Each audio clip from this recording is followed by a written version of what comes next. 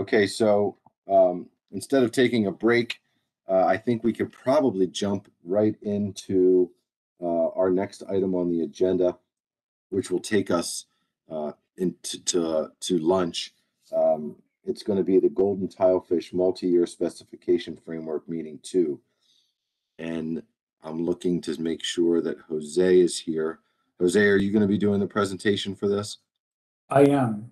Okay, great. Are you ready to go? As soon as I can share my screen, I will start the presentation. Okay, yeah. So thanks for being here with us today. And as soon as you can get your screen shared, go ahead and start whenever you're ready.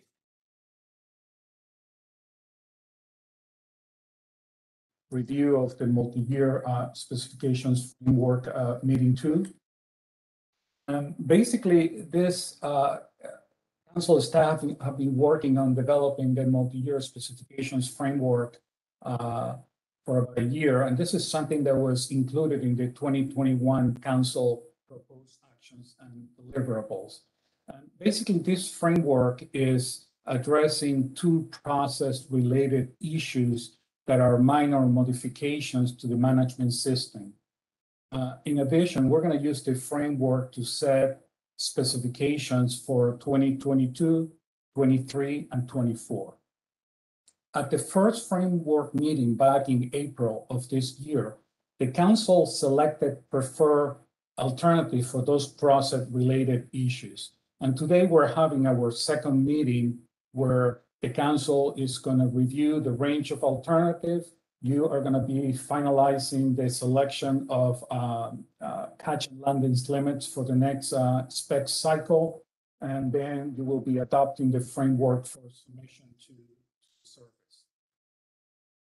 So the first issue that we have in this document is the multi-year specifications.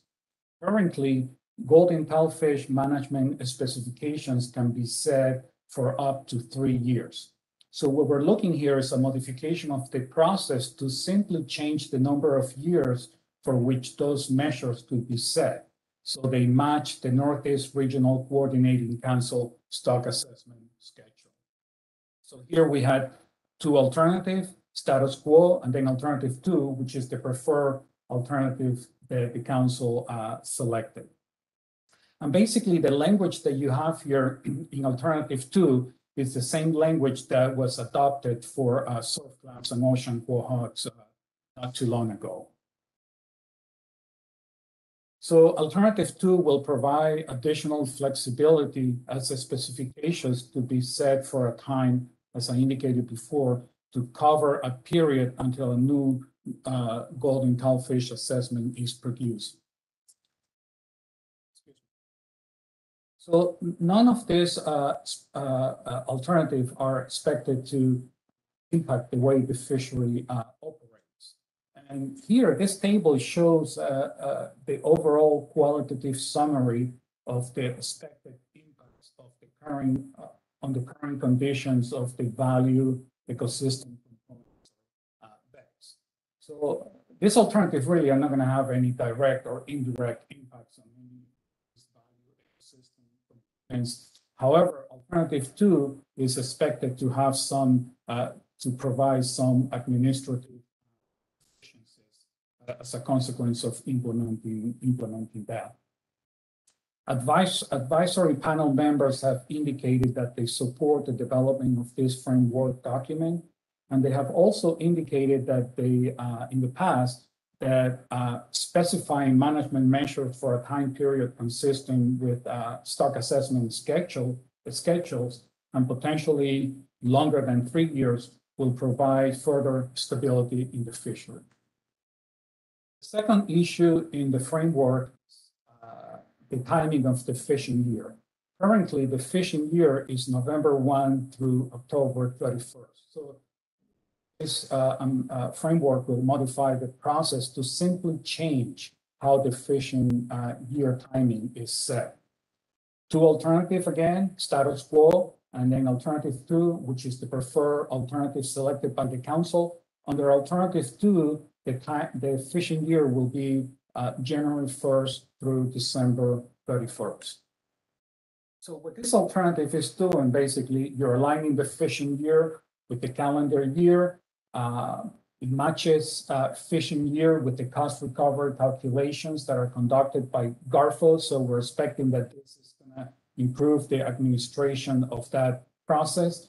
And finally, it matches the stock assessment results or projections, which are based on a calendar year, which the fishing year.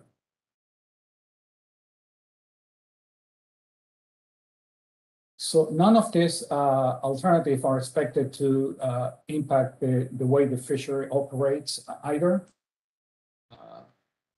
For the most part, there's no impact on any of the value ecosystem components. However, alternative 2 is expected to have impacts that range from no impacts to slightly positive impacts on the target species, on golden tilefish.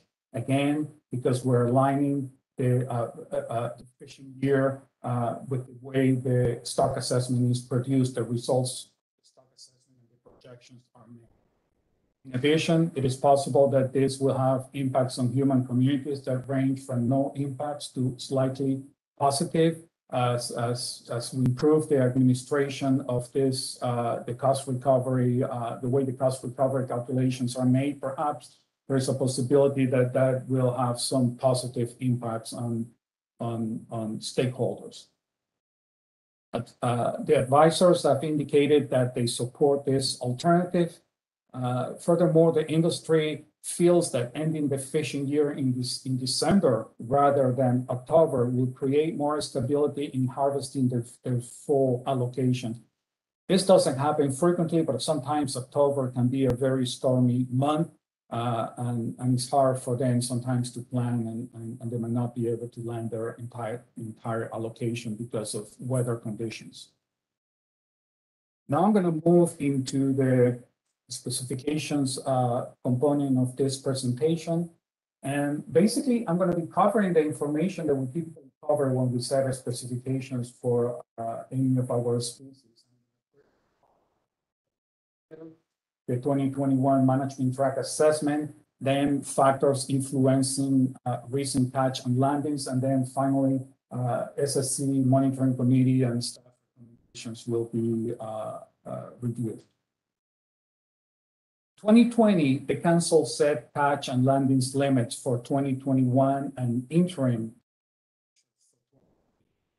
So we are in the first year of a 2-year specifications.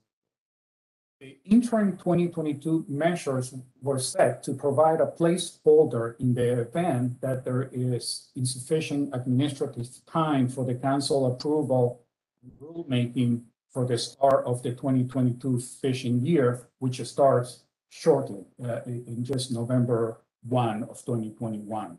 So we did this for administrative efficiency. In addition, the council understood that they will be using the 2021 management track assessment results to review the 2022 interim value and set values for 2023 and 2024 as well.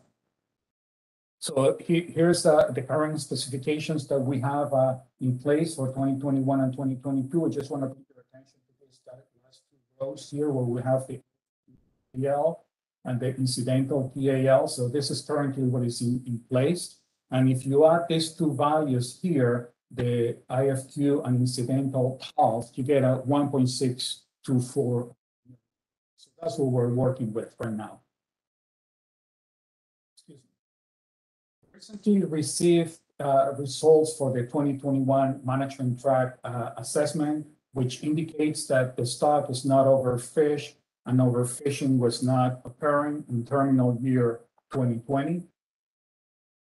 Fishing mortality was 39% below the fishing mortality threshold, and the stock spawning biomass was 96% of the biomass target. In addition, the assessment indicates that the catch per unit effort continues to increase.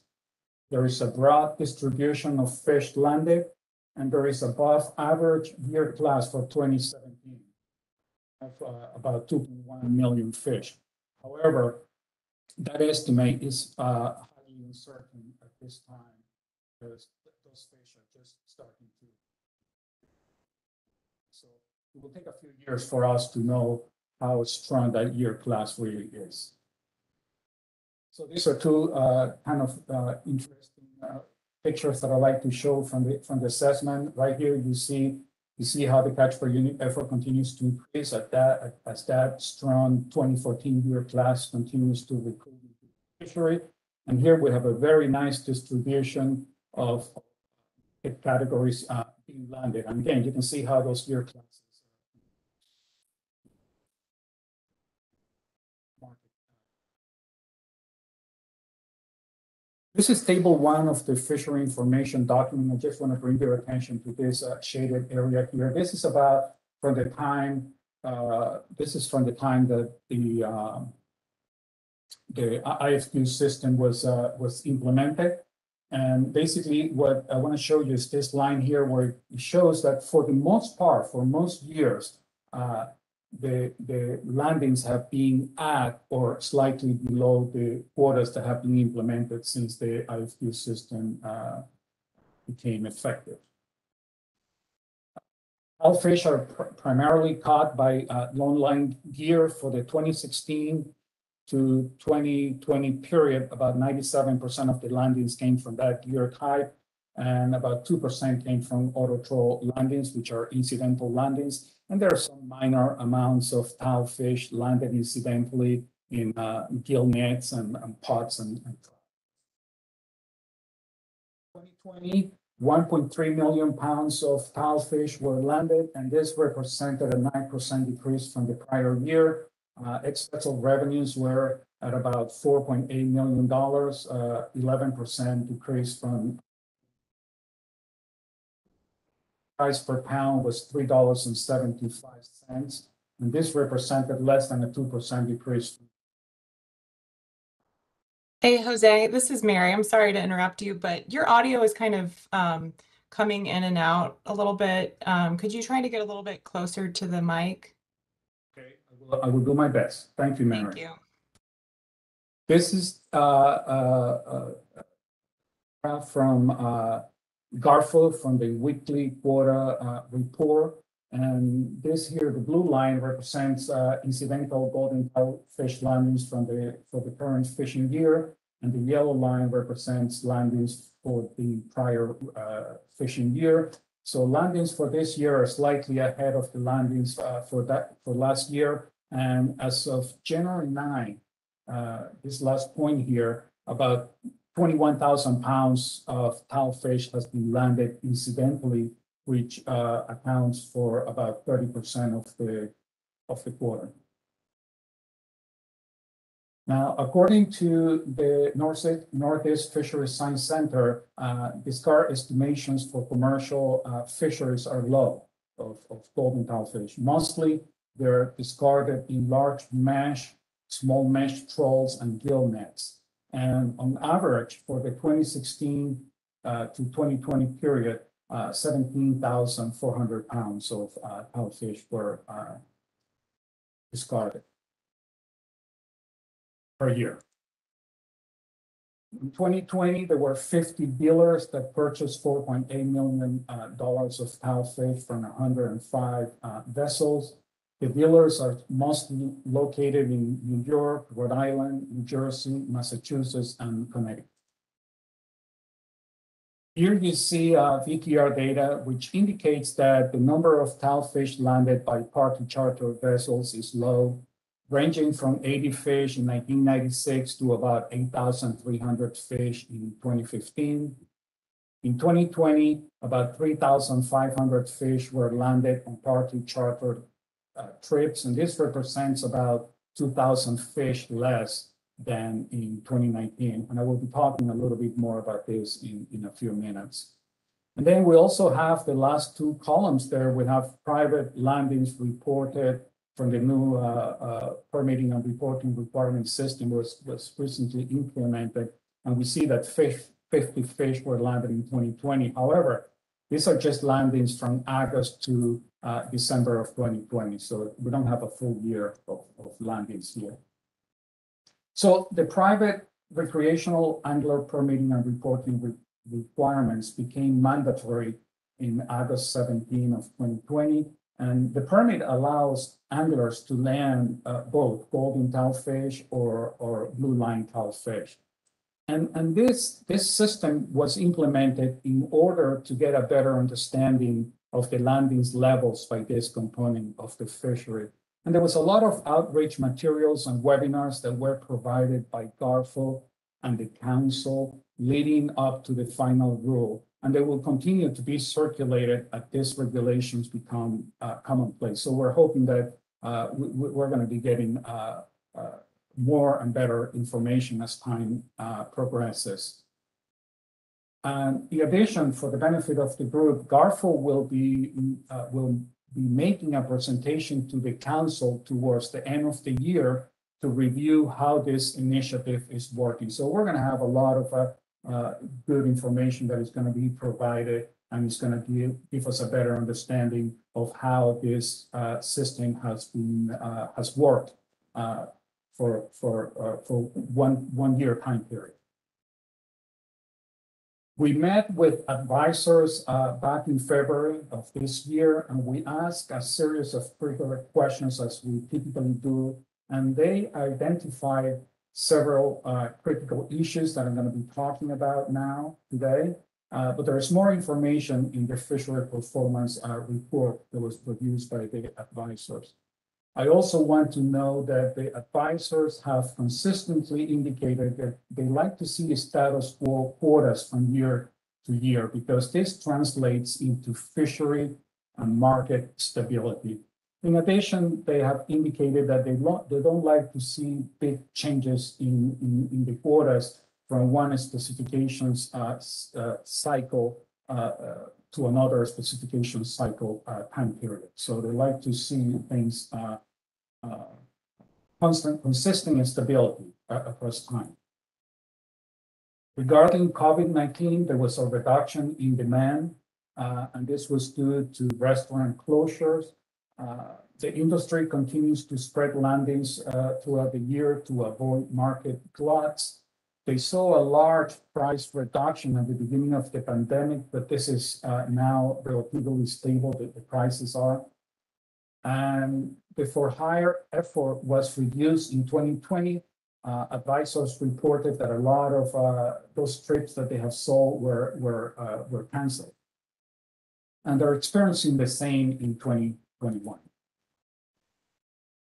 Industry continues to see an increasing catch per unit effort. More fish is caught with the same trip effort compared to 2019. There is a large amount or proportion of small and keepings that were landed in 2020 compared to the previous 2 years. And these are small fish, 2 to 3.5 pounds. And that trend has continued in 2021. In addition, the 2020 tuna season was very good, and there were less boats targeting tilefish, and perhaps this has some type of impact on that lower number of fish that were landed in 2020 compared to 2019. They support the development of the multi-year specifications framework and the changes that and they also expressed concerns about the lack of biological sampling of landings on the dock. And this is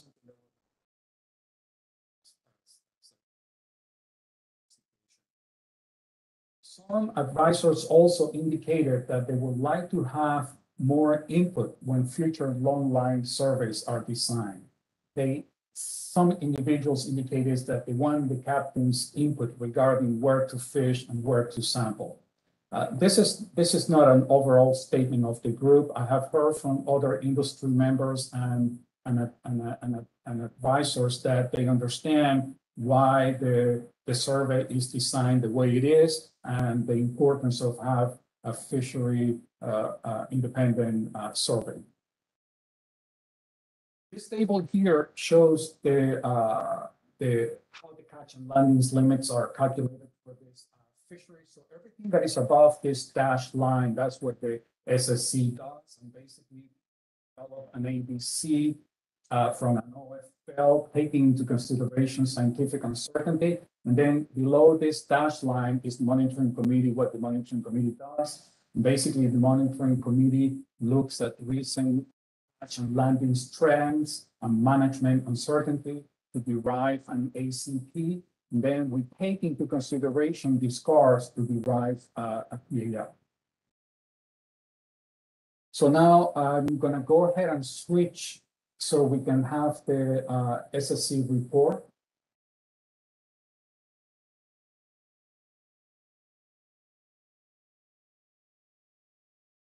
Yeah, thanks for that, Jose. Thanks for your initial part of your presentation. Dr. Paul Rego would be doing the SSC report. Is Paul here today?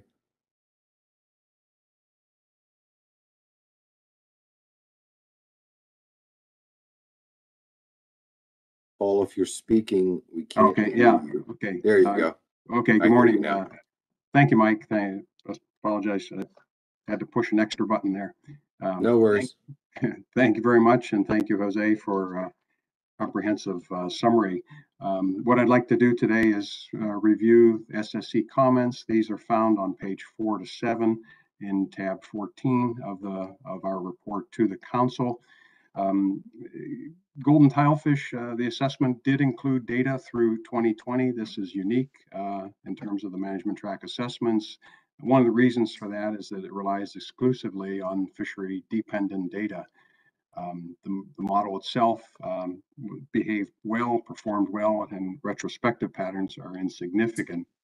As Jose indicated, the CPUE oscillates over time, and this is reflective of new recruits entering the fishery. This is also kind of a case study of an equilibrium fishery that has been benefited by setting quotas at the appropriate level over time. We expect the CPUE to decline in the coming years, not immediately, but this is due to this pulsing of year classes through the population. One notable aspect of the model is that it has a dome-shaped selectivity pattern, which means that older fish are less vulnerable to capture. As Jose indicated, there are reports of large proportions of 2 to 3.5 pound fish in the landings, which also is a good sign of potential incoming information. Another good sign is that the 2 recent longline surveys conducted with industry support will be evaluated at the 2024 research track assessment. These have been significant improvements, or could be significant improvements in our understanding of the resource.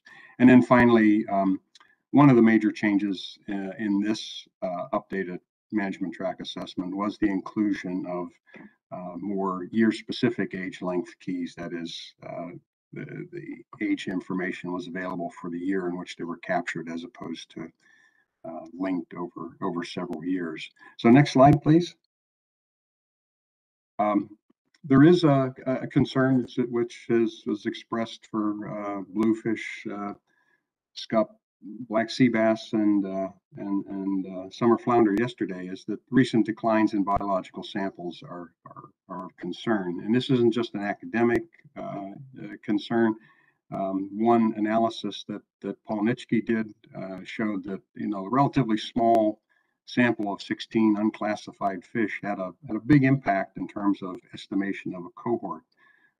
So we noted that we don't want to have undue optimism, or, as Alan Greenspan said, irrational exuberance over that. But we can protect ourselves against these kinds of things by having improved biological sampling. As noted, golden tilefish are rare in the MRIP angler intercepts, and as of now, the effects of the mandatory reporting are not yet interpretable, so we'll wait that. And then noted within the SSC meeting itself, member of industry expressed the desire for a stable harvest level, even if these occurred at slightly lower levels. And noted that this not only helps ensure proper development of markets, but also can avoid some of the oscillations that cause between years that cause price fluctuations. This is also a not commonly expressed sentiment, is probably indicative of the good partnership between research and management. Next slide, please.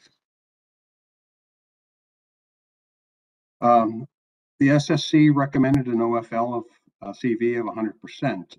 We noted that there's good consistency between the input data and the model dynamics, nothing pathological in the retrospective patterns. I noted earlier that projection sensitivity and also the fact that recruitment to this fishery takes a number of years. So the 4 to 5 year old fish are the ones that are first entering the catchable part of the resource. So you don't really have a lot of early warning, so to speak, in terms of changes in the resource, as you would if you had a more either a fishery independent or some way of monitoring the smaller sized individuals. I will get to bottom line estimates from the SSC in my last slide, but I want to go back and just before that talk about sources of uncertainty. So that'll be the next slide, please. Sources of uncertainty, it's, again, it relies 100% on fishery dependent data at the present time, notwithstanding the future fishery independent, cooperative data that will be forthcoming. There were some concerns about, the present use of the FMSY proxy that will be addressed in the in the upcoming stock assessment. The dome shape selectivity curve is important because you're estimating that the force of mortality on older fish is smaller than it is on middle-aged and younger fish. So that can create some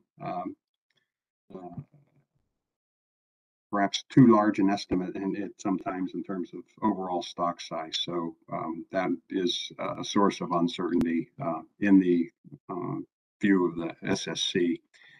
There are a number of spatial concerns. The extent of site fidelity of individuals to spawning areas and so forth. These are basically marine prairie dogs and, do seem to have some sort of social organizations that for interactions. Again, uncertainty in the stock range and distribution that is addressed in part through the continued use of the long line survey. And then it's probably too early to evaluate any of the consequences of the newly closed areas. The lack of recreational catch information is a current concern. It may not be in the future if the MRIP revisions and the mandatory reporting do take effect.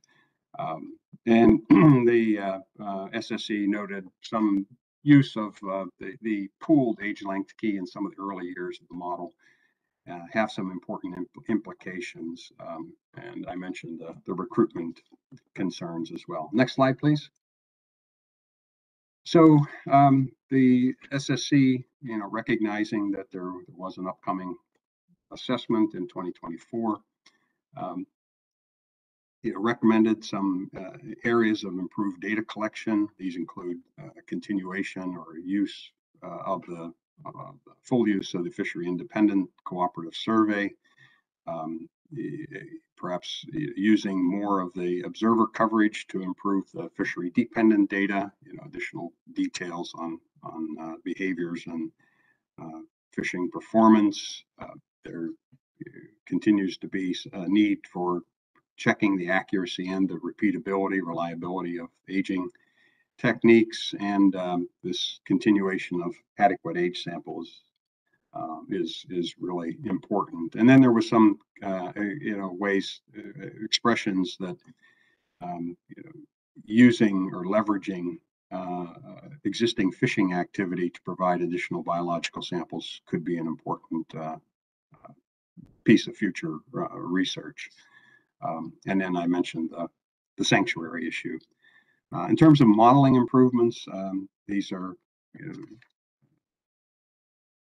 further work on just refining or estimating or validating the dome-shaped selectivity pattern. Just re-evaluating that overfishing basis, that is F40%, as a biological reference point, and then some issues related to improving the projection methodology. And noted earlier some of the concerns that were raised with respect to those 16 fish that had some consequences, those unclassified fish. Overall, we noted that these conservative approaches to the changes in total allowable landings have resulted in both overall benefits to the resource as a whole and to the fishery. And then again, just to reemphasize the concerns expressed about biological port sampling. So next slide, please. So in terms of bottom line projections and recommendations, the SSC was able to fully evaluate and review two scenarios, the first being a P-star scenario, which is labeled as scenario 1 in this graph, and then the second is an average recommendation based on the average of the ABCs in the P-star evaluation. So in the ABC recommendation under P-star, it goes from 867 to 917 to 890. The P-stars associated with that are 0.43 to 0.46. We don't have that same issue that we had yesterday or 2 days ago with respect to being at the council's overall risk level of 0.49. So that leads to a situation in which the average, the 891 of those P-star values can be implemented and without exceeding the overall risk tolerance of a risk policy for the council. So it basically says that this is acceptable under the aspects of scientific risk. So thank you very much, and I'll turn the microphone back over to Jose. Thank you, Mr. Chair, and thank you, Jose. Yeah, thanks, Paul, for that presentation. And I guess we're going to go back to Jose, who's going to set the stage for actions that we need to take today. So go ahead, Jose, whenever you're ready. Thank you. So as it was just indicated, the SSC provided ABCs under two scenarios. And while they didn't select a preferred scenario, they noted the benefits and prior practice of a constant ABC. In addition, an industry representative noted that they had some concerns about the high ABCs because this will result in high DALs, and the fishery might not be able to sustain those values. So now I'm going to move to the staff recommendations. This is the memo to Chris Moore. Staff recommended to set a constant catch and land use limits for 22, 23, and 24. Basically, it was the one under scenario 2, 1.964 million pounds ABC, no adjustment for management uncertainty, slight adjustment to incidental discards, and no changes to the bag limit or incidental trip limit. So this was the initial step. This table here, table 4 in the staff memo to Chris Moore, shows what those recommendations. And it basically these values here, the TAL and the incidental catch fishery TAL, you get about 1.95 million pounds. Monitoring committee met the day after the SSC met, and we provided recommendations. Overall, the recommendations are near identical to staff recommendations. However, the ACP is slightly lower than the ABC ACL. ACP also recommended by staff. The difference is about 108,000 pounds lower. So the resulting PALs from the ACP recommendation of the monitoring committee, the overall PAL will be 1.8 million pounds. And this is only a 5.5% decrease from the recommendation made by staff. Still, it is 13.2% higher than the PAL that was implemented for 2021. So the monitoring committee recommendation, we look at the performance of the fishery when we had the 1.995 million pound quota that was implemented at the beginning of the when the FMP was first implemented. That's the quota that we had from 2001 to about 2014.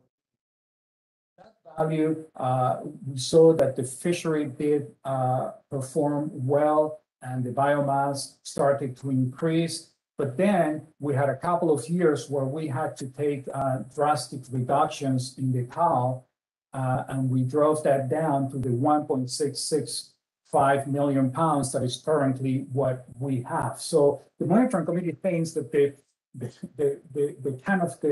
industry, that the sweet point for this fishery is a value that is somewhere in between those two numbers. When you look at the management track assessment, you see that the fishery has greatly improved under that 1.665 million pounds. So the value that is being proposed by the monitoring committee will provide a stable long-term productivity number. In addition, the monitoring committee indicated that they were concerned about large increases in the TAL because this could result in targeting of smaller fish and a higher risk to the stock.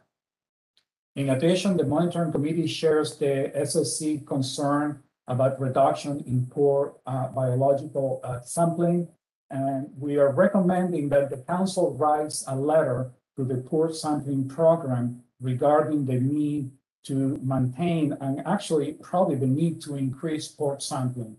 I know Paul Rego indicated, excuse me, that this is an issue for many of our fisheries, and for golden tilefish is also a critical issue because this is a data poor species, and this component, this information is very important for Paul Mischke to conduct his the work that he does and make the projections. So if the council decides that this is something that we need to do, I don't even think that we need a motion. We can probably have discussion, but staff can write that letter if the council give us the okay. So here's the summary of the overall recommendations that were made by the monitoring committee. And basically, again, I want to bring your attention to these last two rows here. If you were to add the IFQ fishery TAL and the incidental TAL, you get about 1.83 million pounds. And that value just happens to be between the 1.995 million pounds and 1.665 million pounds that the council have implemented in the last 17 years or so. Lastly, I want to bring you back to the multi-year specifications framework, to the issue of the year. As I indicated before, you selected an alternative that is going to change the fishing year from January 1st to December 31st.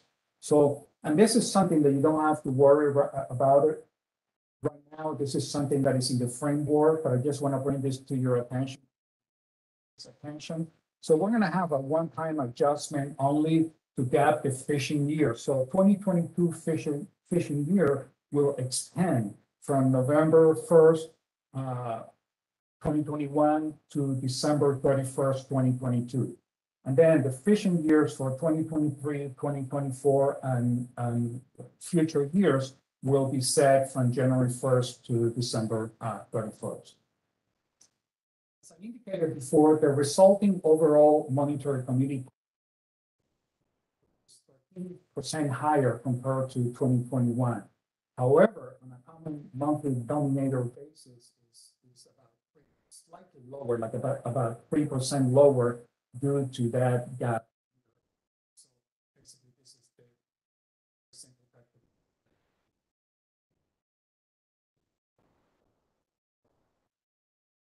Divided by 12, you get 135,359 pounds.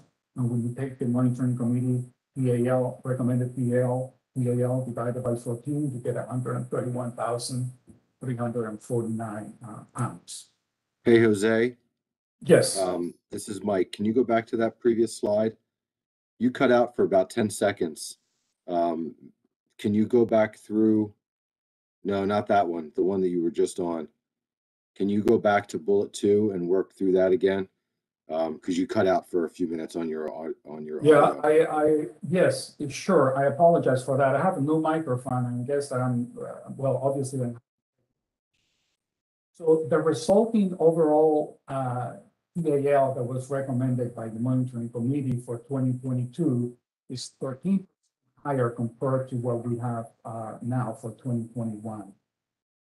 But what I was saying that on a monthly common denominator basis is 3% lower. And that's just because I said that the next fishing year is going to have to be extended to 14 months. So we can have that, we can gap that transition from the current fishing year, that is November 1 to October 31st, to the new fishing year that is going to be January 1 through December 31st. So you can see that currently the overall PAL is 1.6 million pounds, and that comes to about 135,359 pounds per month. And the PAL, the overall PAL that is being recommended by the monitoring committee is 1.8 million pounds. And when you divide that by 14, because that's how we're going to be extending the next fishing year, you get about 131,000 pounds. So that represents a small decrease on a month-to-month basis. And again, this is something that was I already addressed in the framework document. It doesn't really, I mean, it shouldn't be impacting what you're doing today, but I just want to bring that to the attention of the council and industry. This is basically an overall look at what would have worked. As I indicated before, the first meeting was in April. You selected preferred process-related alternative. Staff work on completing the draft EA. We're having the second meeting today. We're going to be selecting land use limits for 2022, 23, and 24, and approve the document for submission. And then council will make minor modifications to the document, finalize that document, and submit it to the service for approval. And that concludes my presentation, Mr. Chair. Okay, thanks, Jose. Maybe you could go back to that last slide to give the council some direction on the advice that we need to give at this point. I'm looking at notes that you had sent me regarding the actions that we need to take here. There is a draft motion that I know you've prepared, but what I'd like to do first is look to members of the council for any questions that they might have. And we can probably do questions and comments at the same time prior to draft motions. And I see Mike. I just want to make. Go ahead, Jose. Just want to make a quick comment. Yeah, we can use the.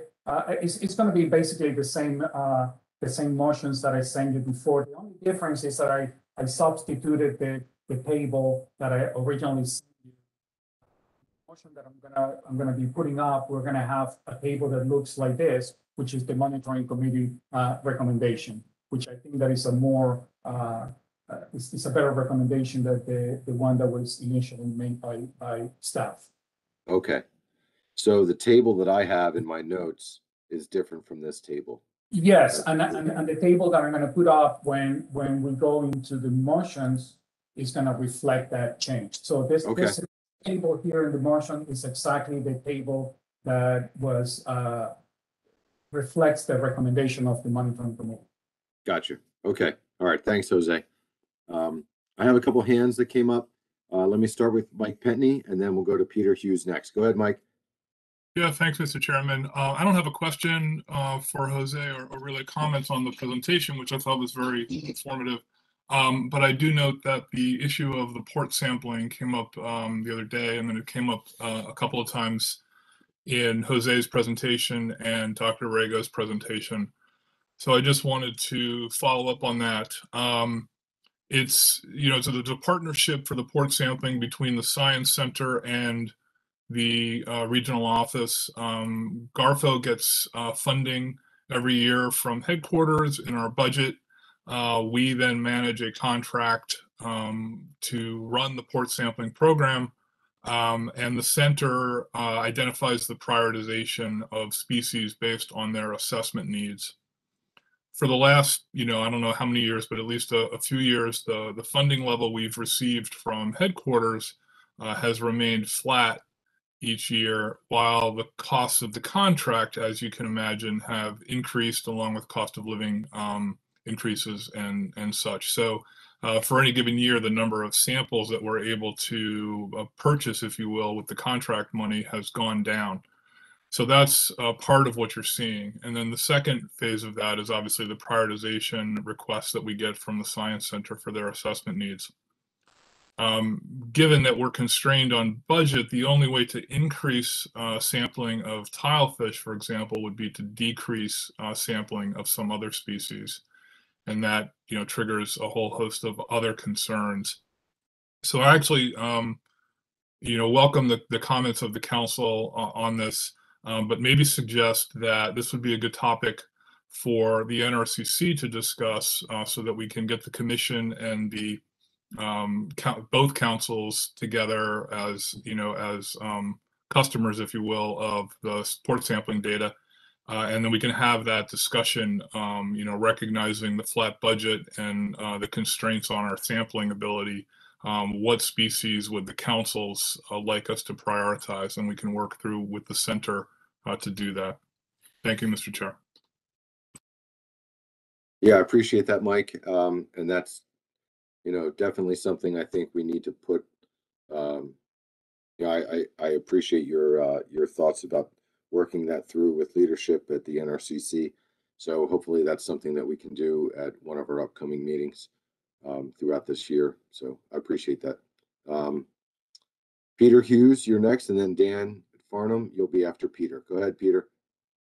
Thank you, Mr. Chairman. Just checking my microphone. Yeah, you sound fine. Go ahead. Okay, great. Thanks. Good morning, everybody. I've been thumbing through the 77-page document, and I see that the number of dealers are listed, but I haven't yet come across how many permit holders there are. And there's a couple of different categories for permit holders. I believe there's a ITQ permit holder, and then there's incidental, I believe, and then is there a recreational? I was wondering if how many ITQ permit holders are in the universe of tilefish, and is it the same permit for blue line tile as it is for golden tile? And then I have a follow-up, I think. There is a tilefish permit that allows you to land tilefish commercially. There is no, and if you want to fish under the IFQ rules, then you need to have an IFQ allocation. So we don't have an IFQ permit per se. It's the same permit for everyone. However, if you want to land tilefish above that incidental trip limit, and you want to land as a the directed fishery, then you need to have your IPQ allocation. So we have about probably 12, 11 vessels or so participating in the directed fishery, the IFQ fishery. And then we have a few thousand permits out there that are for tilefish, that allows you to fish for tilefish. But the incidental, and then as I showed you, like about 105 boats have landed tilefish. So the bulk of those boats are incidental boats that are landing very small amounts of tilefish. And the vast majority of the landings come from those 10, 11 boats that are fishing under the IFQ permit. Regarding the recreational permits, I think that I think that Mike Anthony might be talking about this when he makes his report, but I think that we have like about 640 permits, around that number, that have been issued to recreational anglers. So they can fish for both blue line tilefish and golden tilefish under the as a recreational private angling. Thanks, Jose. I appreciate that, and thank you very much for the presentation. I guess I wanted to just point out that the universe of the IFQ fishery, who make up the majority of the landings, it looks like is a pretty small universe. That being said, I think I'd like to support what Mr. Petney said, that having a conversation at the NRCC in regards to port side sampling, I think would benefit this fishery. So thank you very much, and I will sign off and hand it over back to you, Mr. Chairman. Yeah, thanks, Peter.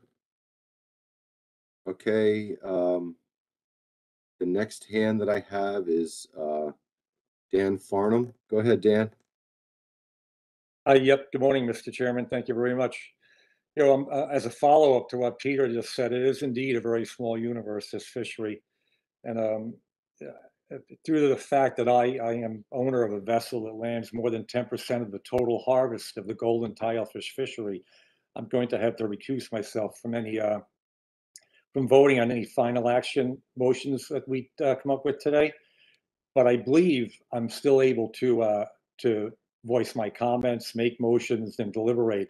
I just want to clear that with John Almeida before I go forward, please.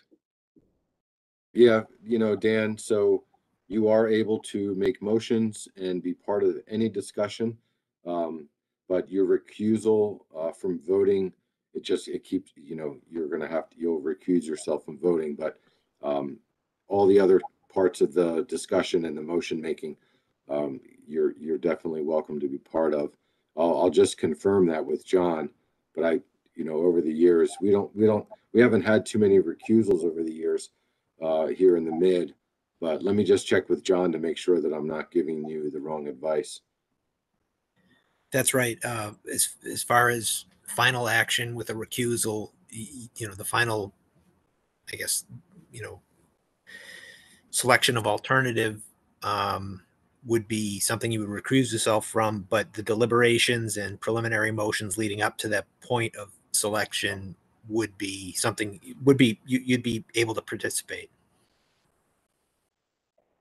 And even as to something that a vote that you recuse yourself from, you are able to participate in the discussions of such a vote. Right. Okay. So at that point, when it comes to the final vote, do I abstain or do I not vote at all?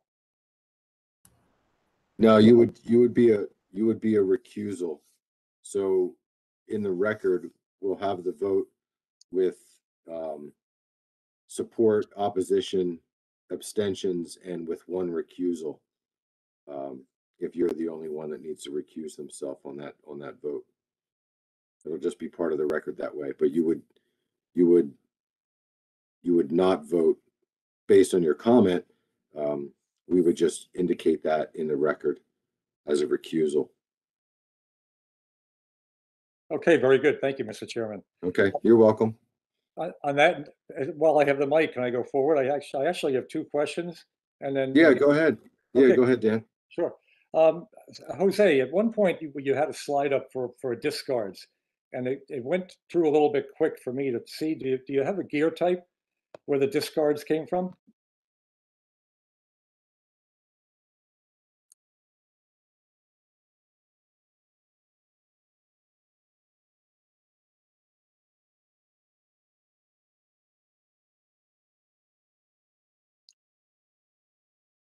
Looks like Jose is trying to get back to that slide. Let's give him a second here.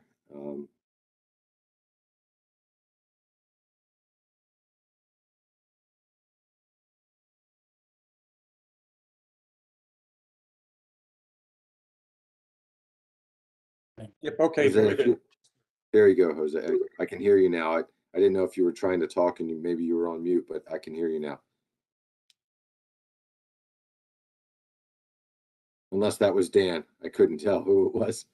Yeah, that was me talking. Yeah, that's Okay. fine though. That clarifies it. I didn't. I just wanted to make sure that there was no discards associated with the directed longline fishery, because I'm pretty sure they're pretty much zero. One other question, Jose, before you make a comment. The number of MREP intercepts, is there any more information on that? I know last year we looked at it and it was very, a lower amount of intercepts, but do you have any information on the number of intercepts, pounds landed, number of fish landed, anything to that effect? Yes, there are a couple of tables that were presented in some of the background documents. I don't have it in front of me, but MREP indicated that no tilefish were landed by party charter or recreational, private recreational anglers in 2020. I have no idea. So zero fish were reported landed, but as Paul Rego indicated, MREP just golden tilefish, blue line tilefish, they're rare event species, so that is specific data, type of data doesn't really reflect the reality of the fishery. So, but for 2020, there were no landings, zero. Okay, very good. Thank you. My overall thought on the quota for this fishery, I've been involved with this fishery from, when I was 18, 19, the late 70s. I've seen the ups and downs. I've seen the really good years back in the beginning. We worked full time right through the time series where the quota was steady for however many years that was, the 1.9 million pound quota. I've come to realize with this fishery, especially being cautious with management and the quota levels is really important. It seems to me we can get fooled into fool ourselves into seeing the good years and enjoying them and being tempted to take a little bit more, and then all of a sudden you realize, well, geez, we took a little bit too much, and then we're back to relying on 1 year class coming through. And luckily, right now we have two. I think from what Paul Rego said, there was 2013 and 14 where the 2 year classes were the bigger ones, and then we think we have another one right now. But I would recommend personally that we go with the monitor committee's recommendation, which is middle of the road between status quo and the staff recommendation. And I do appreciate the staff recommendation. Believe me, a lot of work went into it. For me personally, I think I would like to go with the monitor committee's recommendation. And whenever you think, Mr. Chairman, through the comment period, if you want to circle back, I'll make a motion to that effect. Thank you. Okay, yeah, thanks, Dan. I just want to, and your comments are not different from comments we've heard over the years that I've been part of the council about kind of trimming back a little bit and maybe not taking it as far as what the stock assessment or some of the recommendations might suggest. So you're in line with what has happened in the past. I'm looking at the draft motion. So So let's see. basically what I have here is Yeah. a table that shows the monitoring committee recommendation, which I agree with Dan. I think that is probably something that the council should carefully consider. Okay, so I would like to get to a motion, and then we can take some more questions, more comments, and then I'll definitely go to the public for public input on this. But so I'm looking at this. How would your draft motion Is is that draft motion? yes, Uh, sir. And Is this it, is based, I'm just, there's a lot of numbers there, and I honestly, it's a little hard to see. I have my glasses on and I'm like, I got my eyes right up against the screen. so basically, Mr. Chair, if I may, this is Yeah, basically yeah, please. this is basically the way we have done it for this fishery in the last few iterations. And it's basically Okay, say, hey, we move to establish the Tilefish specifications, catch and landings limits in accordance to the numbers that are presented in this table. We've okay. done this before a few times, and it has worked. Yeah. Yeah, I, and I, going back to what Dan's comments were, yeah, this is something that we've done before. But I want to make sure that it reflects, if Dan wants to make this motion, I want to make sure the numbers in this table reflect what it was that he had suggested. So Dan, can you help me out with that and make sure that the numbers here reflect what you were suggesting? You know, I'm a little confused, Jose. Thank you, Mr. Chairman, by the way. I'm a little confused. Is this not the staff recommendation? Oh, this is the monitoring committee. This is the monitoring committee recommendation. This is table 1 of the monitoring committee report. So let me just bring the monitoring committee report. Let me see. I thought the staff recommendation was 891 metric tons, 1.964 million pounds, and that the monitoring committee recommendation was, I don't have the metric tons. It might have been, I forget, but it's 1.838 million pounds. 1.856. No, this is, yeah, let me bring the document, okay? Yeah, let's get this cleared up, Dan. So you would like to go with the monitoring committee recommendation. That's what I heard from you earlier. So we just want to make sure that if we have a motion, it's reflecting what it is. There are a lot of numbers here, and there's there's some difference between the different values, but I just want to make sure that we get this right. So here we have table 1 of the monitoring committee report, and this is a summary of the monitoring committee recommended catch and landings limits. This is identical to what I have under that specific motion. So then, when you look at the numbers here, the resulting PAL for the IFQ fishery is 1.763 million pounds. And for the incidental fishery is 75,410 pounds. If I move down here, this was the staff recommended. So you see that this number here is a little bit higher, 1.866, the overall PAL, and the incidental fishery PAL is 80,000 pounds. So both of these numbers, the resulting PAL from the staff recommendation was slightly higher than what the monitoring committee recommended. But what I have on that motion and is this table. And I also added here table 1 of the monitoring committee report. I think that will avoid any further confusion. Yep, okay, very good, Jose. Thank you very much for clarifying that. I also have my glasses on and I can barely read those numbers. I know, it's really hard. I have all these papers around me. I feel like I've got pieces of paper everywhere with notes on everything. But I think Jose did a nice job of describing the monitoring committee versus the staff recommendation. So Dan, in order to keep this discussion going, if you would like to make a motion regarding the monitoring committee recommendation, I would turn to you now for that.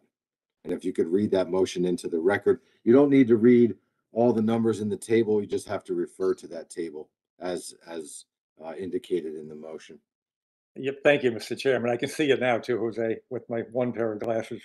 I'd like to make that motion. I'd like to move to establish the golden tilefish specifications, catch and landings limits for 2022, 2023, and 2024, as specified in the table below, table 1 of the MC report. Okay, thanks. Thanks, Dan, for that motion. Let me see if there are any hands for a second to that motion. I see Peter Hughes. Peter, did you want to second that motion? I do. Thank you, Dan, and thank you, Okay. Mr. Chairman. Yeah, and Dan, you already you justified the reasoning behind your motion already. Did you have anything else you wanted to offer at this time? No, I think the rationale remains the same, just to be a little more precautionary, middle of the road. Even the SSC outlined some concerns with uncertainty, and I think I'll leave it at that. Thank you. Okay. Peter, did you have anything you wanted to offer as seconder of the motion? I would just like to point out the reason for my earlier question. The universe of the IFQ ITQ permits is relatively small, and although the staff recommendation is a little higher than the monitoring committee's recommendation, I think that Dan has to recuse himself from the final vote. That Dan is a boots on the ground tilefish fisherman in harvesting over 10% of the fishery, and I understand the need and the reason coming from a boots on the ground person for maybe a little bit of additional conservation. So thank you, Dan, for that motion, and thank you, Mr. Chair. No, understood. I appreciate that, Peter. Let me see if I have any other hands. Does anyone have any comment that they would, or any discussion they would like to have regarding the motion before I go out to the public?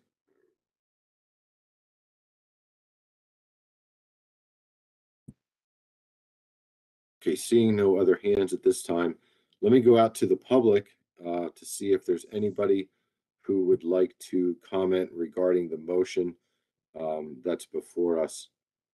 Ms. Nolan, nice to see you're back at the table here with us. Go ahead, Laurie. Good morning, Mr. Chairman. Thank you. I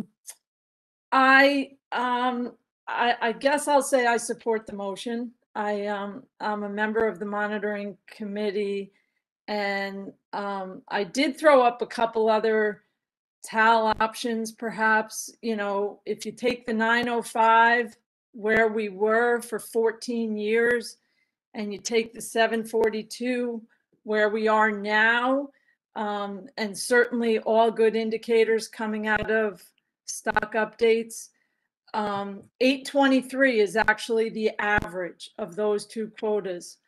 And I, like Dan, want to move forward cautiously. And the idea that we would consider 891 being so close to 905 when 905 got us into trouble scared the heck out of me. So I'm happier to see a lower quota. I personally wouldn't mind if it was actually 823. Even I threw out status quo. Why fix it if it's not broken? We've got all good indicators right now. Let's see how far it carries us. But I will support this motion and appreciate the constant harvest strategy showing up in this alternative. And don't like the idea of whiplash management. So we're looking for the sweet spot here, and industry is begging us for constant harvest strategy. So I support this, and just hope that in 2024, when we have our benchmark assessment, we haven't gotten ourselves into the weeds with this number. But I think everyone feels confident the number is somewhere in between, and we're just trying to find that number to stabilize and keep everything steady in this fishery. Thanks, Mr. Chairman. No, I appreciate that, Laurie. I miss hearing your voice, so it's nice to hear your voice again. Let's Thank, go. can I just throw one more thing in? I'm sorry. Yeah. No, go ahead. Go I just ahead. want to say, like, we have the recreational permit now, right? It's a requirement. So there were some landings. I don't know that we touched on this. Jose did a terrific job. There was so much information, but there are some landings showing up in that permit requirement that the recreational sector is fishing under now. So I'll just say, hopefully down the road, we start to see, more reporting there so that we can move forward with confidence that we do have some representation of the recreational landings, because we all know we're not going to capture that through MRIP. So hopefully that will continue to grow and be something that we have some confidence in, and we actually have a representation of the recreational efforts out there, and that would be a good thing. And of course, completely support the idea of addressing the shoreside sampling shortage that we're experiencing now because of funding, and everyone's touched on this, but certainly hope we can see something come out of NRCC in order to support that program, and certainly not let it go down any further than we're at right now, and hopefully get back to where we were with that. Thank you. Okay, thanks, Lori. Let me ask Jose or maybe Mike, is there any, or do you have any comments regarding Lori's comment on her last comment? Anything to reply to? Regarding the port sampling? Yeah. Well, I think that well, I don't know, this is up to leadership, but I think that the recommendation that came out of Garfield makes perfect sense to me. This is something that perhaps needs to be addressed at a higher level because of this has implications for other species as well. So I think that that's a good way to proceed. However, if the council wants us to still go ahead and write a letter indicating our concerns, we can still do that. So it's up to council leadership, I think. Okay. No, I appreciate that. And I think, based on the comments that were made before, the NRCC is definitely a place to have that conversation. And Lori, I do appreciate your comments on that. I'm going to go next to Greg DiDomenico. Go ahead, Greg. Mr. Chairman, could you come back to me? I have a question not related to the motion. Thank you. Okay. Yeah, I'll try not to forget about you this time. That was a subject of yesterday's discussions. I kept forgetting to come back to you. So maybe why don't you just leave your hand up for me? That would be helpful as we work through this. And then we're just, I think we're going to take a vote here shortly, and then I'll come back to you, Greg. So are there any other comments from the public on the motion made by Dan Farnham, seconded by Peter Hughes? Okay, seeing none, let's try to do it this way. Are there any objections to the motion? Oh, I'm sorry, Eric. Go ahead, Eric. I just saw your hand come up. Eric Reed. Yeah, thank you, Mr. Chairman. I appreciate it. I fully support this motion. I think it's smart. It's good business. This is one fishery that is very sensitive to supply instability. The constant harvest strategy is paramount to maintain market presence and the stability in price. I just had a question about the discards in the incidental fishery. How many trips in that category landed the 500 pounds, which I think it's 500 pounds whole weight, not dress weight? That's my first question. And I would like to point out that I think that when it comes to the value of the fishery, it might be overstated slightly, because some of those pricing data is based on FOB market, not ex-vessel. The vessels are landing in, for example, Montauk, and they're paying to ship into the market, but the price is reported as from the market. So it's actually higher than the actual ex-vessel price. And that affects fees that the fishery has to pay. And I think those should be taken into account. in the future. But my question is about discards in the incidental fishery. So maybe you can help me out there. So I think that I heard you asking two questions, and I could be mistaken, but one of the questions was how many trips are landing the incidental, the top, the 500 pounds in the incidental fishery. Was that one of your questions? Yes, that's one of my questions. Yes. So I haven't run that number lately. We did an exercise a few years ago when we slightly changed the regulations, because before it was 500 pounds trip limit, and that was the end of it. So if you could land up to 500 pounds if you didn't have an IFQ permit. And there were a few trips that were on that 500 pound level, but this is several years back. But one thing that we did is we implemented a framework where we changed the language for the incidental trip limit slightly. And basically, now the incidental trip limit is 500 pounds or 50% by weight of all fish, including golden tilefish.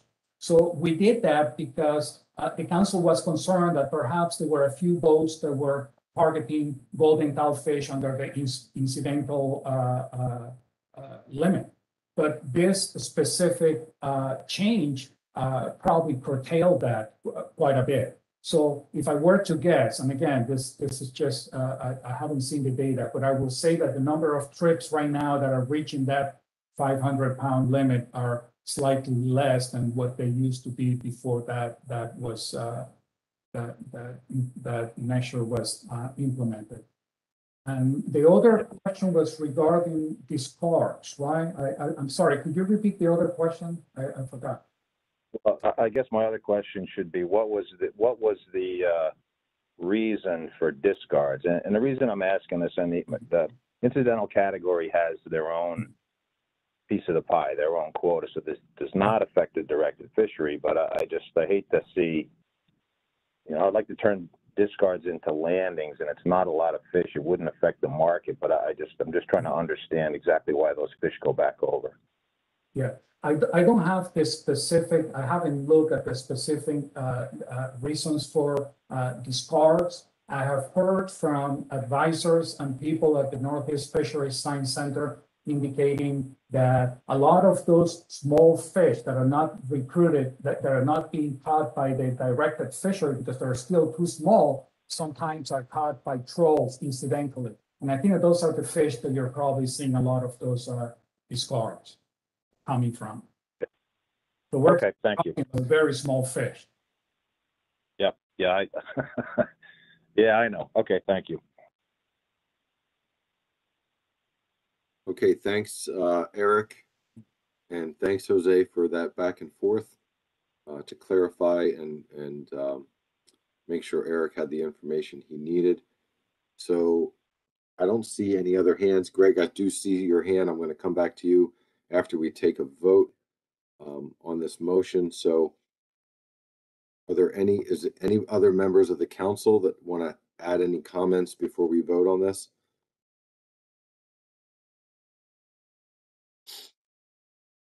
Peter Hughes, go ahead.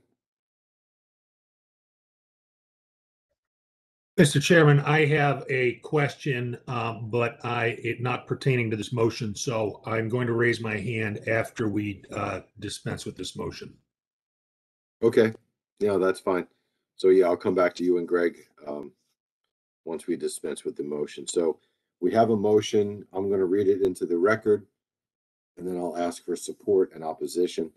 The motion is move to establish the golden tilefish specifications (parentheses catch and landings limits) for 2022, 2023, and 2024 as specified in the table below (parentheses table 1 of the monitoring committee report) close parentheses. The motion made by Dan Farnham, seconded by Peter Hughes. Let me see if we can do this by consensus. Is there any objection to the motion?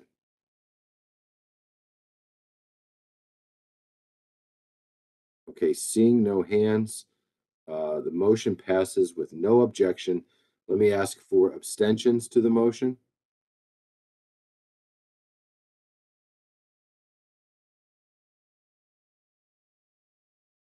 Seeing no abstentions, the motion passes with no objections, no abstentions, and one recusal by Dan Farnham, who put that on the record earlier this morning. So thank you all for working through that discussion.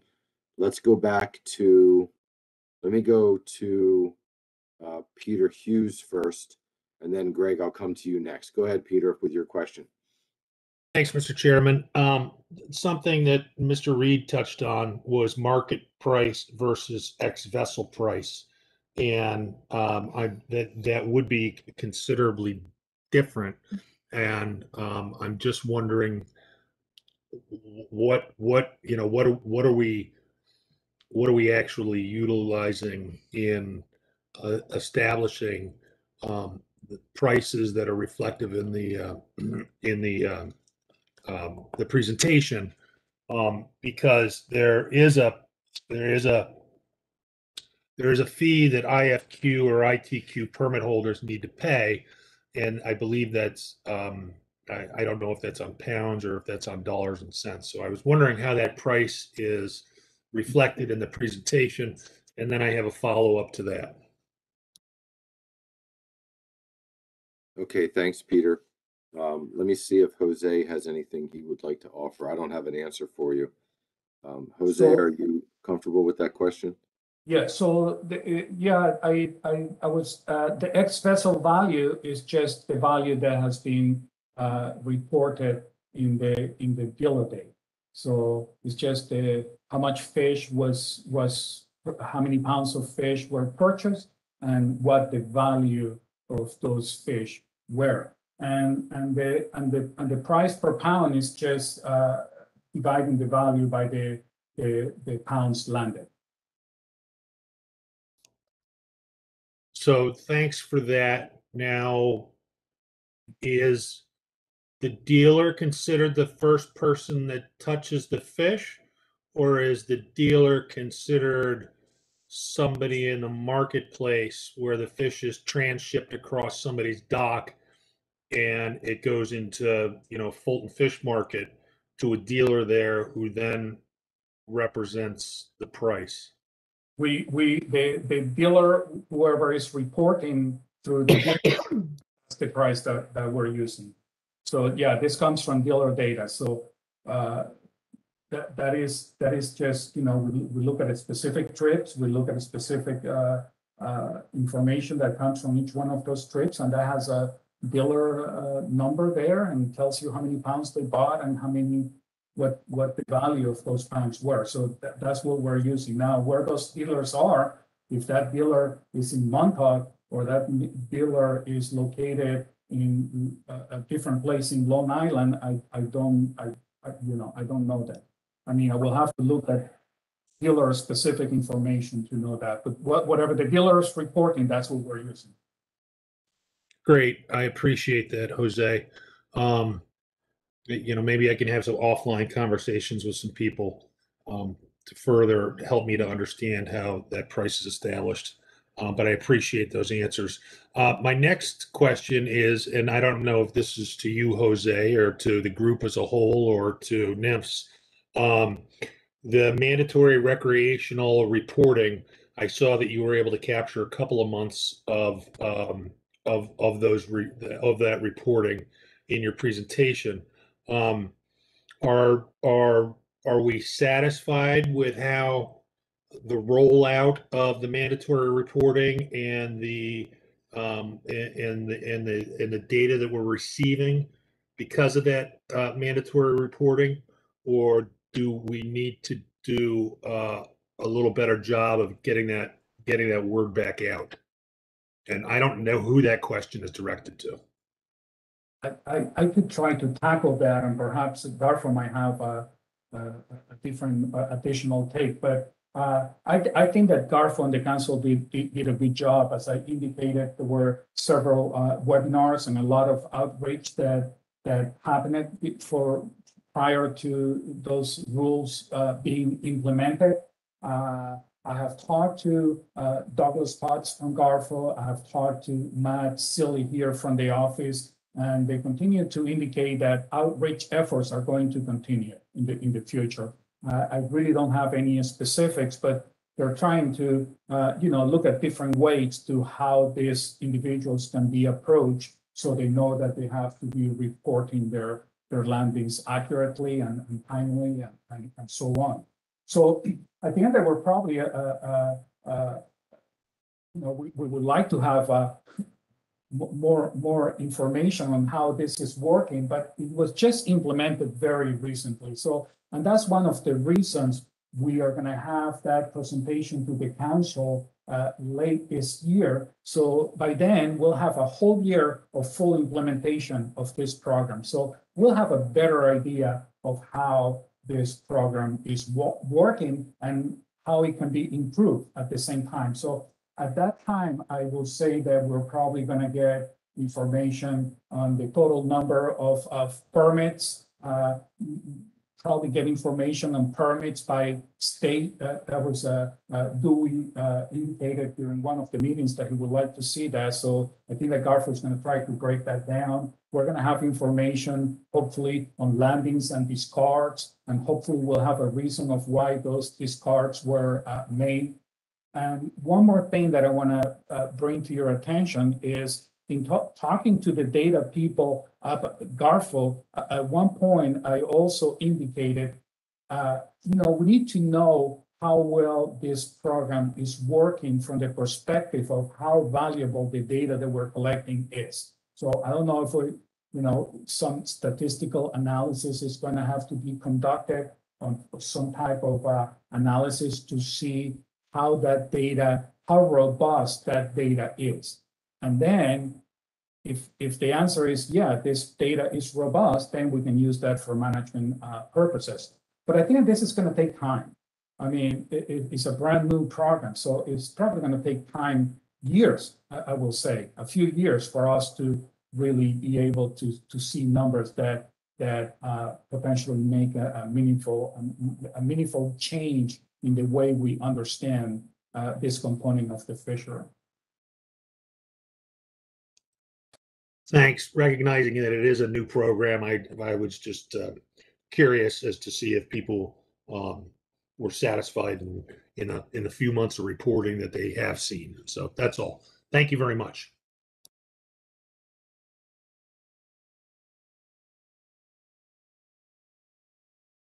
All right, thanks, Peter, and thanks, Jose, for that. Greg, let me ask you, would you like to make a comment or question before we move on this last item, or do you want to wait till the end? I can wait, Mr. Chairman. Okay. Okay, so we do have one other motion that needs to be made. And it's up on the screen right now. Basically submitting the framework to the National Marine Fisheries Service. Is there anyone who would like to make that motion on behalf of the council? Peter Hughes, go ahead. Yep, I'll make that motion, Mr. Chair. I move that staff include the catch and landing limits presented above in a Tilefish multi-year specifications framework document and submit the framework to the National Marine Fisheries Service. Thank you. Okay. Yeah, thanks for that motion, Peter. Do I have a second? Dan Farnham, seconding that motion. Thank you, Dan. Is there any discussion on the motion? John Almeida. Go ahead, John. Thank you, Mr. Chair. I'm just a little confused. Maybe I missed something, but has the council voted to adopt alternatives in the framework action? It seems like I might have missed a vote, but it seems like there ought to be a vote to adopt the alternatives before the submission vote. Yeah, I think the one alternative that was needed was the previous motion. Let me clarify with staff to make sure, because there were already preferred alternatives selected, And let me go back to Jose to make sure that we're doing things right here. Yeah, I'm sorry to interrupt it, but I was just gonna say what you just said. I mean, the council selected preferred alternative for two of the process-related alternative. And then the last one is the catch and landings limits that you just selected preferred alternative. And now I just have to fold that into the document, and then the document will be ready to go. But yeah, you already selected alternative for the other, preferred alternative for the other issue. Is that okay, John? I want to make sure you're the one person I don't want to get crosswise with. No, I just wanted to make clear that we had that vote already, and I think I might have missed it, but Yeah, it was in the meeting materials. I read it this morning really early. It was dark in the house, and it was before the sun came up.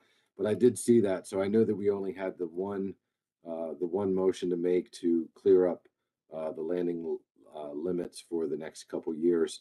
So if you're good with it, then we can go ahead and move on this. All right, hearing nothing. Let me ask, is there any objection to the motion?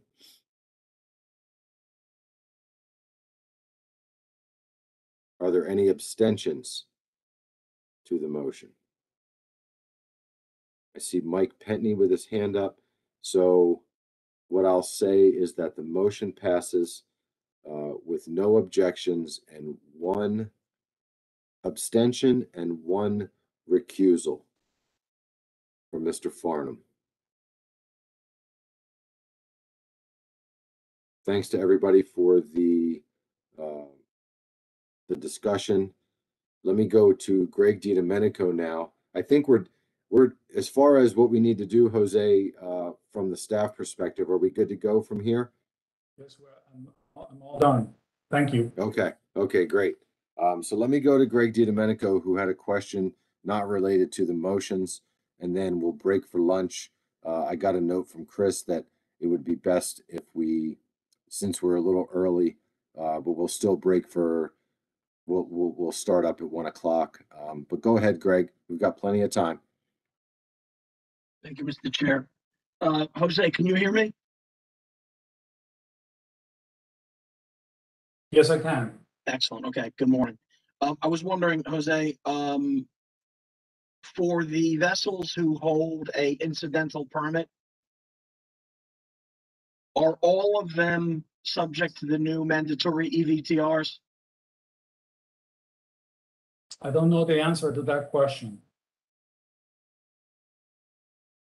Okay, and I will have to check on that, Greg. I don't know. Perhaps a different person that is a different staff member might know the answer to that, but I don't.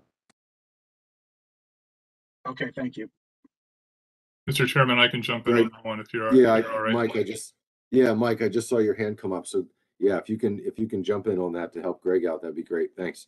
Yep. The answer to Greg's question is yes, they are subject to the EVTR requirement beginning in November.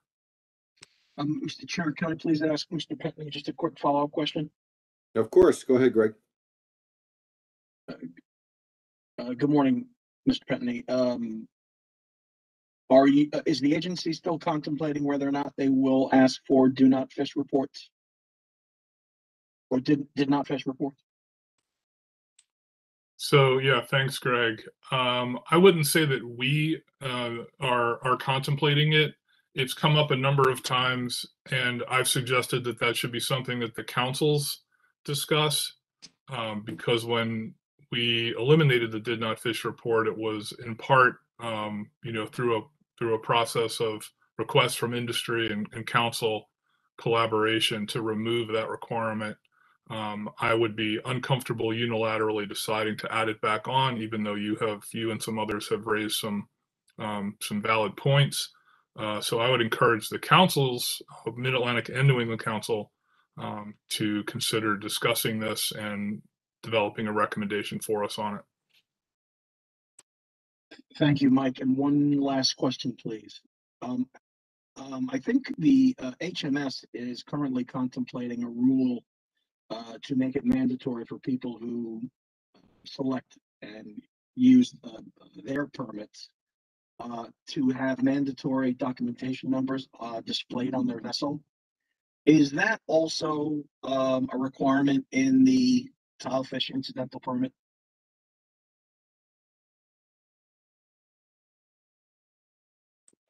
I'll be honest, Greg, I am not sure what you mean by documentation number. I can check with staff to see if they know. But it might be something that we have to research and get back to you on. Probably consult with HMS to make sure we're talking about the same things. Okay, thank you very much. Okay, thanks, Greg. And I don't know if we can pull that information together between now, Mike, and your report out during the business session tomorrow. But if not, Greg, we'll try to follow up with you as soon as possible on that question. Is there anybody else from the public before I come back to other business? To the council? I don't see any hands from the public. Dan Farnham, you do have your hand up. Go ahead, Dan. Yep, thank you, Mr. Chairman. I'm going to follow up with Amadeus. I'm a little confused too. It's probably me. Don't worry. But I was under the impression there'd be 3 more alternatives to make motions on or vote on, either all together or individually. Or was the one motion, did that incorporate the preferred alternatives for fishing year timing, using average quotas, or the number of years and for the specs to be set at? So I'll go back to staff on this again, but at our first framework meeting, this is framework meeting 2. At our first meeting, we selected preferred alternatives for the other items that were part of this framework. And so the last item that we needed to deal with was the specifications piece. So those preferred alternatives have already been determined, and they'll go forward as is, as decided at a previous meeting. Jose, you have to remind me when that meeting was and whether or not that's the correct. I can't think of the right word. I think that is the right process. I mean, we have done this before. We just did it for the last framework that we did for Tilefish. So basically, at the beginning of the year, I think that it was in April 17 or so, you selected preferred alternative for the 2 process-related issues. So the council already said that they would like to change the fishing year from January 1st to December 31st. So that's a done deal. You already did that. And then the council also selected an alternative that indicates that you would like to change the timing of the specs process, the period to mimic the NRCC stock assessment schedule. So that's a done deal. You already approved those 2 preferred alternatives. So those changes, in fact, they're in the document right now as preferred alternatives that were selected by the council. So the only thing that, if you wanted to change one of those alternatives, you change your mind and you want to keep the fishing year the way it is, and you don't want the change, then you will have to incorporate that into this motion. Otherwise, I think that we're good to go. Yeah, and I appreciate that, Jose, but yeah, and I think, Dan, based on the decisions that were made prior and based on the motion that's already passed to submit the framework to the service, it would be awfully complicated. I would need some advice as to how to go back and change those other alternatives. So I'll ask again, Dan, if you're comfortable with Jose's response. No, I'm fine with it, Mr. Chairman. Thank you very much. I just wanted to make sure. They were in the document, and I was just making sure. I'm sure Lori knows the answer to that because she's very involved with this fishery, and I'll be here. Thank you. So, yeah, great. Okay. I just want to make a quick comment. So right now, the document, again, it has those the 2 process-related alternatives. We already identified what the preferred alternatives are. So those are already in the document. The only thing that I'm going to be doing now is going to have to make a lot of small changes to reflect these catch and landings limits that were selected by the council, the ones that were that come out of the monitoring committee recommendation, because this was not in the document. So I'm going to have to do quite a bit of changing numbers around and writing text and so on, but that's not a big deal. But this is the only new thing that I'm going to put into the document. You already have the other two alternatives already are already identified as preferred alternatives. So again, I think that we're good to go. Okay, thanks, Jose. Yeah, it sounds like we're clear on that. I've got two hands up. Let me go to Mike Pentney first. Laurie, I'll come back to you after Mike. Go ahead, Mike. Yeah, thanks, Mr. Chairman. Just to close the loop on this one issue about what we voted on at the previous meeting versus what we're voting on today, I don't disagree with Jose. I think everything is all set, and we've obviously already moved to approve the framework for submission. But maybe just to clarify for everybody sitting around the table, so it's clear in everybody's mind what we voted on today, is that because we had already voted to change the start of the fishing year from November 1st to January 1st, 2020, the 2022 fishing year will be a 14-month fishing year. It will begin November 1st, 2021, and it will run through December 31st, 2022, according to the motions that the council has already adopted. Inherent in, I think, or implicit, but not explicit in what we did today is that the 2022 quota would be essentially a 12-month quota, but allocated to a 14-month year. Another approach that the council could have taken would have been to scale up the 2022 quota so that it would be, 14/12 or whatever, what have you, of what was agreed to. But my understanding, based on the discussions at the monitoring committee and this morning, is that we would not do that. We would simply take what would have been a 12-month quota and stretch it out over 14 months. So unless anybody has an issue with that or a concern, I think that's how I interpret the motions passed at the last meeting and at today's meeting. Okay, thanks, Mike, for that clarification.